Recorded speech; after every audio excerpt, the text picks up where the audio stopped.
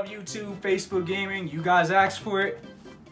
We got the OLED switch unboxing video right here, right now. We about to get in it. Let's go. So let's unbox this bad boy, man. We gotta flip it from the bottom. And then here you go. Ooh. Here's the two Joy-Cons and the Oled. They give it to you right there. Look at the camera work. Look at the camera work. There you go. You got the white Joy-Cons and the OLED on the top of the Switch. Look at the new stand. Look at the new stand, man.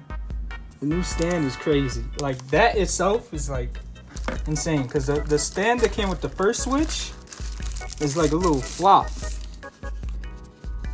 Ooh, that feels so nice. Here's the white Joy-Cons.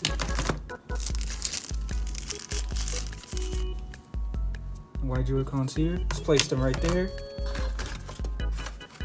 And so you have your standard stuff here, like the HDMI cable and the power adapter, and of course the grip for the two white Joy-Cons. Just put it in right there. And now you got the little doggy faces on, just like the old Switch.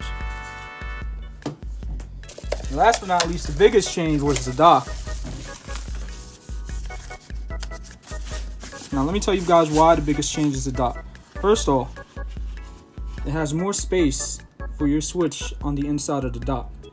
The original dock sometimes was so tight that it will actually scratch the screen of your original Nintendo Switch. That was a big fear that a lot of people had to deal with.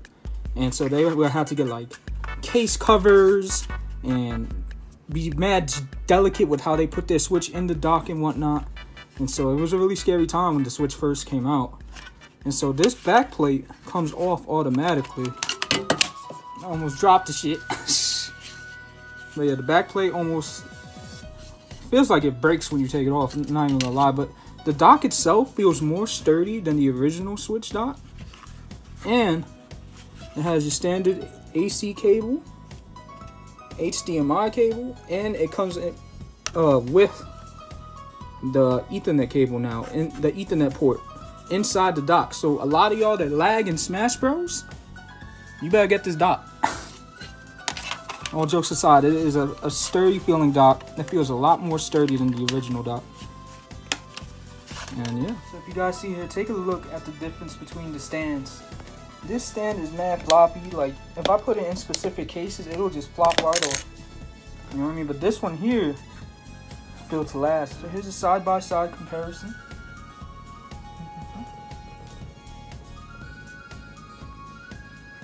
And I know what you're also probably thinking, yo, why the hell do you need 3 switches? Well, I'm gonna tell you right now. This one is the stream switch. I keep this one in the dock, and I use it for streaming purposes on like Facebook gaming and Twitch. This one is my like portable. It's the smallest one. It's easy to just slip in and out of your pocket, and I don't have to worry about either losing this switch that I use for streaming and whatnot, or if it gets stolen for whatever reason, I still always have this in my dock ready to go for my streams and whatnot. So I use the Switch Lite for this. This one is just a guilty purchase, I'm not gonna lie. The OLED screen, the better battery life, the better stand, it's just all around better. I want the better, you know, product. So that's why I picked up the OLED. So here is the final look of the OLED inside of the dock. I don't have it hooked up with the wires yet, but I will have that soon to come and whatnot. Back of the Switch LED. And the cool thing about it is, if you want to buy the dock alone and don't want to buy the OLED, you can do so, and it'll work with the old Nintendo Switch. Just like that, look. Bing. Bing bong. Put the original Switch in the new dock too. So guys, look at the differences between the screens, right? So this is the original Switch, right? The one that came out in 2017. This is the highest brightness that you could get for it. This is the Switch Lite, right? It came out, I believe, like maybe 2 years later. And this is the OLED. I like took off the auto brightness on each one of them, turned the background to white on each one of them, And then when I turned off auto brightness on the Switch OLED, it was insane how much more brighter it was than these two consoles here. So the screen is definitely an upgrade.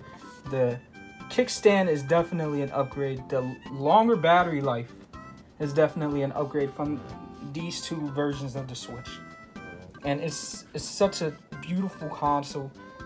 They saying that the audio is a little more upgraded than the original two Switches as well. And I think this is such a nice upgrade for tabletop mode and handheld mode. It's so beautiful. So here's the two Switches in action. This is the OLED Fighter Z. I think one of the more better visual games on the console. This is the original. Now you compare, which screen do you like more?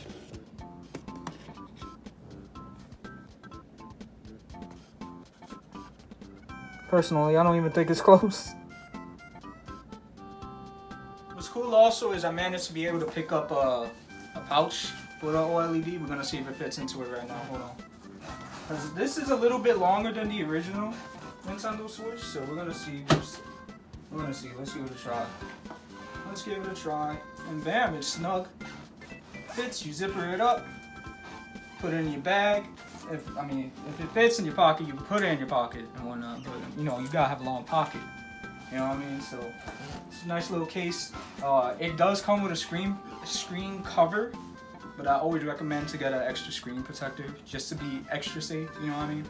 And last but not least, shout out to Facebook Gaming for inviting me into the Real program and help provide to make this video to help provide to buy the Nintendo Switch OLED. I really do appreciate it. Thank you, Facebook Gaming, for the awesome opportunity.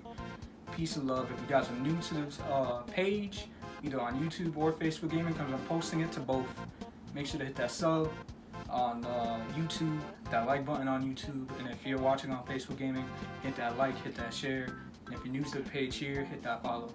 Peace, love. I'm out of here. Shout out to Manny for recording the video. He helped me record.